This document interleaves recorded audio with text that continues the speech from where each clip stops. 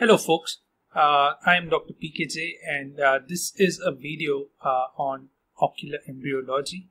Basically, this is a common topic and an important topic asked in ophthalmology where which eye structures are derived from which germ layers is often asked, right?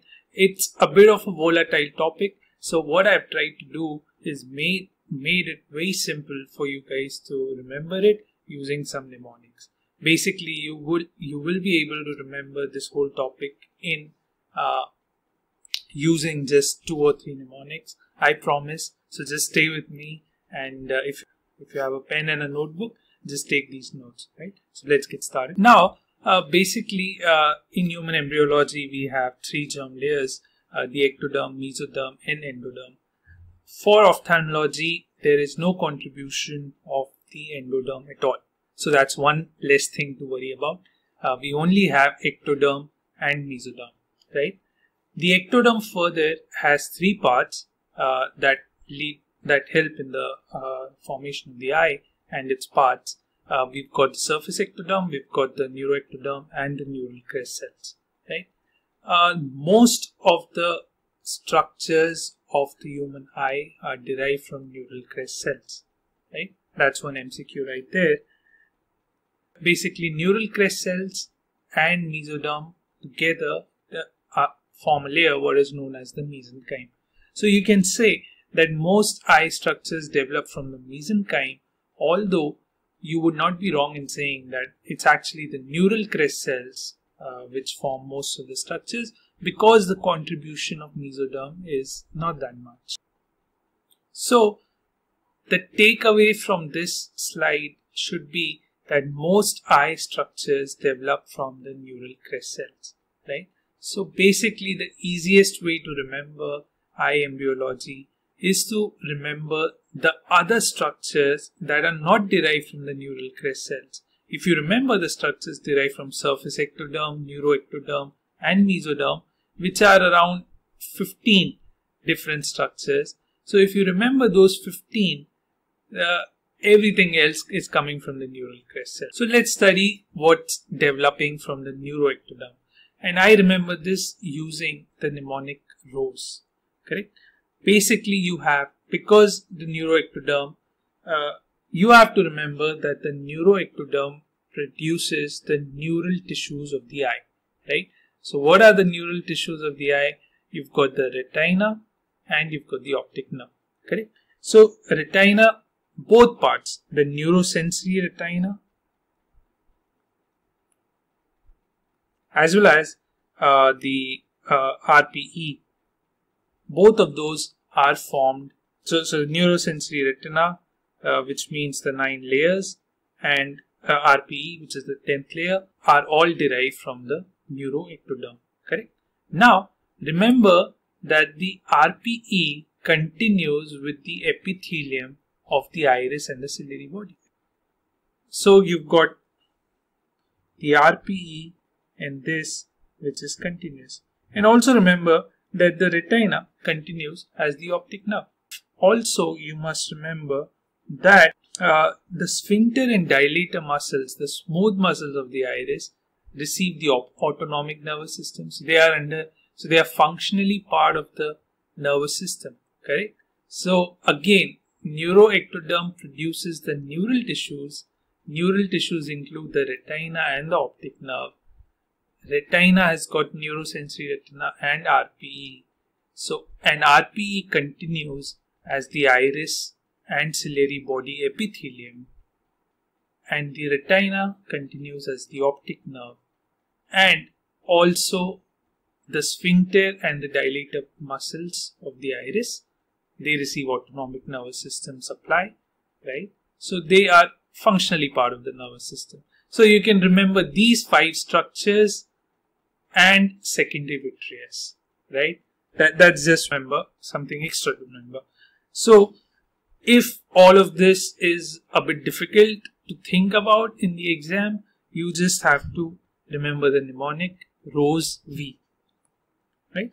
So R for retina, O for optic nerve, S for the smooth muscles of the iris, and E is for epithelium of the iris and the ciliary body, correct? And V is for secondary vitreous, right? So these 5 structures, rows V, are derivatives of the neuroectoderm. Now, the surface ectoderm is easy to understand, easy to remember. Think of it as forming the external surface of the eye, correct? So you've got externally, you've got the epithelium of the lids, then you've got the epithelium of the conjunctiva, epithelium of the cornea, right? So that's one thing.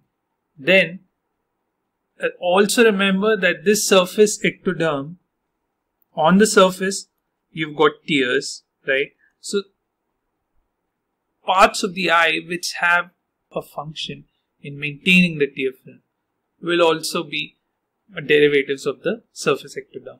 So you've got the epithelium of the glands, right? And then the drainage, you've got the lacrimal apparatus. So that is also derivative of the surface ectoderm, right?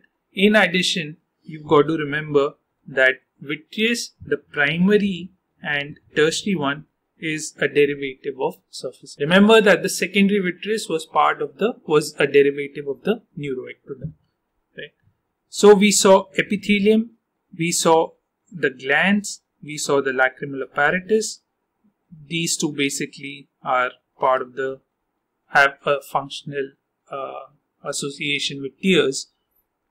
And then these, the epithelium of the lids, conjunctiva and cornea, form the surface of the eye. So surface, easy to remember.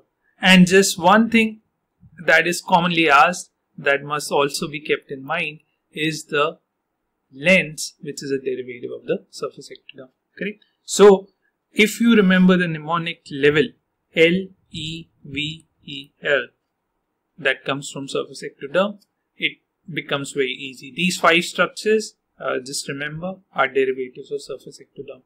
Also, you can remember it as tears plus surface are derivatives of the surface ectoderm. And in addition, you've got the lens, right? So again, we are going to see this in the diagram here. The blue areas are derivatives of the surface ectoderm, right? So you've got level.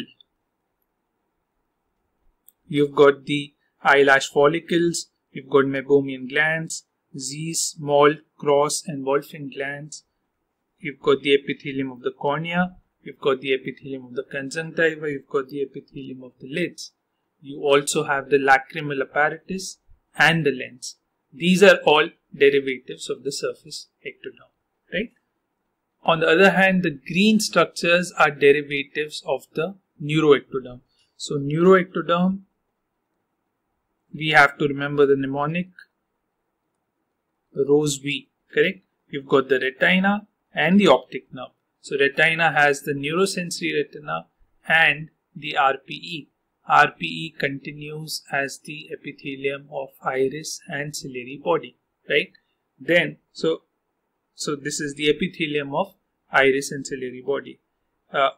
In addition, the smooth muscles of the iris, sphincter pupillae, dilator pupillae, are supplied by the autonomic nervous system. So they also have a neural element to them. So they are also derived from neuroectoderm. And in addition, you have to remember the vitreous, which is the secondary vitreous coming from the neuroectoderm. Whereas the primary and tertiary vitreous are derivatives of the surface ectoderm. So I hope so far it's clear to you. You have to remember 2 mnemonics, level and rows V. Level is from surface ectoderm. Another way to remember surface ectoderm derivatives is to remember lens, external surface and tears.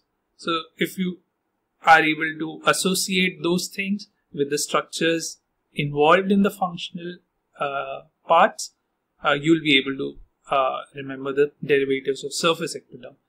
Neural ectoderm, remember the mnemonic rows V, or you can remember the neural elements of the eye and you will be able to figure out the 5 structures that are coming from neuro. Next we have mesoderm. Now mesoderm is very easy, because mesoderm, remember, muscles, right? In fact, the general rule is that all muscles of the body are derived from mesoderm, correct? There are only two exceptions. One is the exception we just saw now, the iris muscles that are derived from the neuroectoderm because they have a neural element. And in addition, you've got the myoepithelial cells, myoepithelial muscles of the skin and the mammary glands. So they are also derivatives of, those are muscles not coming from the mesoderm, right? So remember those two mnemonics. But apart from that, every muscle in the human body is a derivative of mesoderm. So here in the eye, you've got the extraocular muscles and you've got the skeletal muscles of the lids, which is basically orbicularis oculi and LPS. So they will be derived from mesoderm. Now remember that the extraocular muscles are inserted in the temporal sclera. So that part of the sclera is coming from mesoderm. So you've got temporal sclera, and in addition you've also got the endothelium of vessels, which is a derivative of mesoderm. So remember the mnemonic T's for the derivatives of mesoderm. Here in this diagram you can see that EOM and temporal sclera, and then endothelium of the vessels, right, as well as the skeletal muscles of the lids are derivatives of mesoderm. If you remember those three mnemonics, that is all you need to know. Everything else is a derivative of neural crest cells, right? Every other eye structure is a derivative of neural crest cell. You don't actually need to remember those structures, but let's go through them, right? So you've got the stroma of the cornea, the iris, ciliary body, choroid and sclera, right? So all the coats, right, that is your outer coat and the middle coat, they are being derived. Majority of it is being derived from the neural crest, except the epithelium. All of those coats are more or less derived from the neural crest. In addition, you've got the corneal endothelium, you've got the trabecular meshwork, you've got the ciliary muscles, right? You've got the sheaths of the optic nerve. Remember that the optic nerve, because it's a neural element, it was derived from the neuroectoderm, but the sheath covering the meninges covering the optic nerve are a derivative of neural crest, right?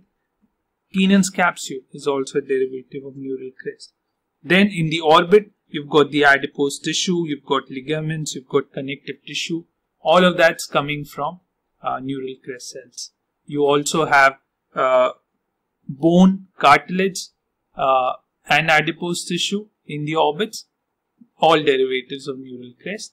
In addition to this, melanocytes, remember all melanocytes in the eye are derivatives of neural crest cells.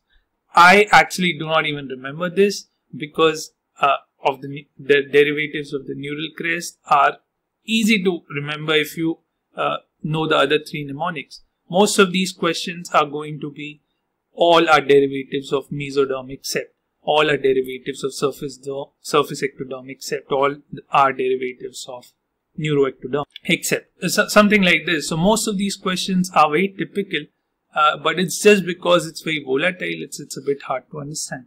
So you can see that most of the pinkish structures or the purplish structures in this photo are they are derivatives of your neural crest cells, correct?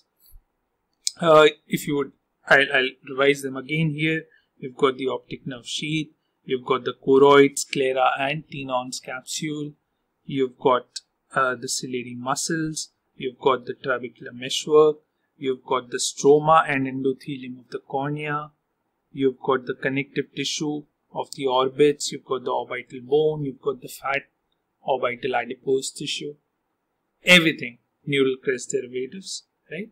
So just to summarize again, every structure in the eye is a neural crest derivative except surface ectoderm, which produces level, Neuroectoderm, which produces rows V, and Mesoderm, which produces T's, right?